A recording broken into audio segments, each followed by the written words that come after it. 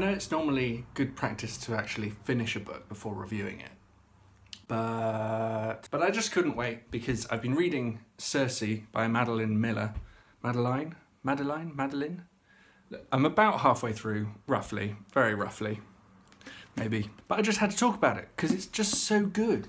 Now, I guess I shouldn't call this a review because, like I said, I haven't actually finished it yet. So I guess it's just my thoughts so far. Now, I'm fairly familiar with the story of the Odyssey. I studied it at A-level, but I suppose that was at least 10 years ago now. I've read bits and pieces of it since then. And as far as I remember, the way Circe is portrayed in the Odyssey, it's fairly one-dimensional. She's really presented as just another obstacle for Odysseus to overcome. And I think Circe, after keeping him as a sex slave for 10 years, ends up feeling a bit bad for him and lets him go home to his family. Spoilers. It's about 4,000 years old, but, you know. Now, what I've loved so much about Circe is how it's actually a very modern story, but which feels very true to the Odyssey in the sense that it feels like it's written in the same language. And what I really mean by that is that there's a tendency in a lot of modern writing to be very Hemingway-esque in how they write, and be very stripped down, very simple, to the point. I really love that though as well. I don't get me wrong, I love that kind of thing. But this isn't afraid to be kind of quite floral with its language. That's one of the things I've loved so much about it. But when I say it's still very modern, it's very modern in the sense of how it's structured. I could be wrong because I've only, like I said, I'm halfway through. But in my mind, it's structured as a character study of how Circe became who she is in the Odyssey. It focuses a lot on her relationships with men. One of my favourite things is the father-daughter relationship between Circe and Helios, the Titan of the sun. Now you get the impression that Helios is this untouchable figure. He's more than a god, he's a titan. And the way he's always described is he's kind of on a different level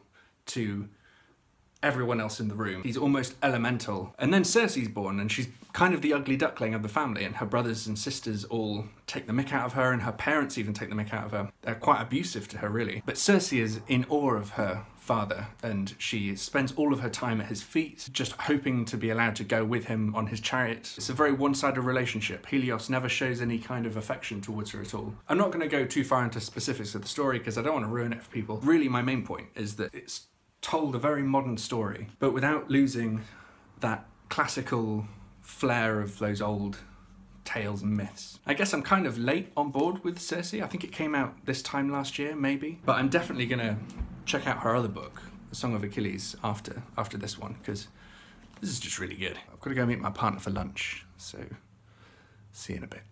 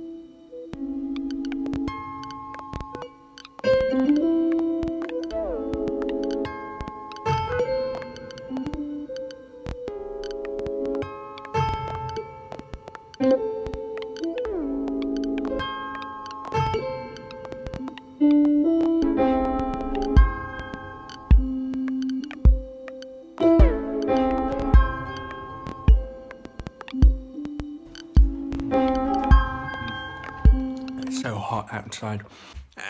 So yeah, I know Circe has been the big book of the year, I think, so far. I've seen really good reviews of it. I didn't see any reviews before I started reading it though, which I'm really glad about. I literally just saw the cover and recognised the name from the Odyssey and just started reading it. So yeah, I hope I haven't gone into too much unnecessary detail about the plot and story. I just wanted to like talk about a couple of things which had really struck me recently while reading it. If anyone else out there is currently reading it or has already read it, then let me know what you think. Do you agree with the things I said? I hope they made some kind of sense.